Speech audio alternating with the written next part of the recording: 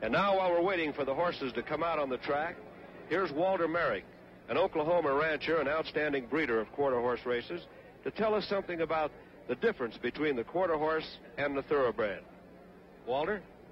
Larry, we breeders have been asked the question many times, what is the basic difference between a quarter horse and a thoroughbred? We have two good examples here today, and I'll attempt to explain to you the difference between the quarter horse and the thoroughbred.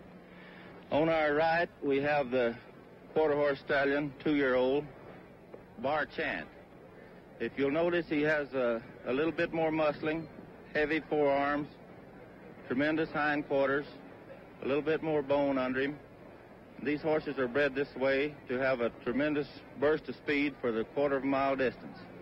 Now, on our left, we have a thoroughbred mare, Ripty.